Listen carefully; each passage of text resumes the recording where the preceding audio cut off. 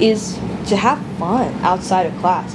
When I joined ECE, I was just as interested to succeed as everyone else, but I really wanted to make an impact. I wanted to be of service. I wanted, our department to benefit from me having, any leadership position or just being able to give back in some way. I was itching. I was waiting to do that, and I think that having the chance to do that with the Transfer Peer Mentor program has really helped me to develop my own leadership skills, and it's because I didn't just emphasize ECE, I also emphasized the things that I was passionate about, like this. I mean, we have so many great clubs on campus.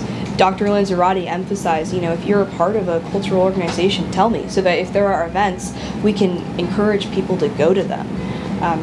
She was very, just like many professors, she especially, though, was really cognizant of the fact that we need to kind of cater to a lot of different interests. We're in ECE, we have a lot of different interests. Find out what you're passionate about and explore that in addition to doing well in ECE.